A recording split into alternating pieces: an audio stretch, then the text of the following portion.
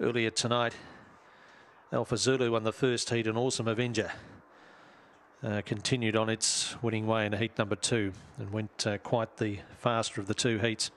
Green light here for the last of the night. Nahalem, the hot favourite, chasing win number 20. Set to go. And racing to Nahalem about 4th away, showing great pace. Dr. Linda May from 7 works forward to a handy lead. Play the Victim off the track, goes through. William Coyne as well, first turn, and right around them. Nahalem goes forward now. Check to Play the Victim, shuffled back, and Nahalem took off.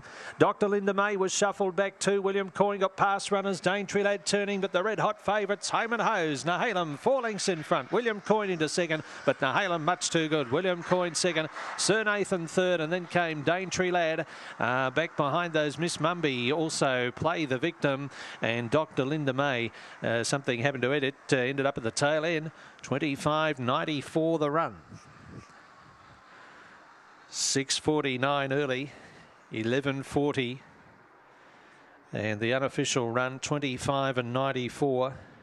Shuffle up off the back turn, and Nahalem speared through to take the lead and has booted away to win. William Coyne running on hard for second at each way odds. And the totes are already up. They've beaten up the placings. Let's see if they match. They do. 4, 2, 6 and 1.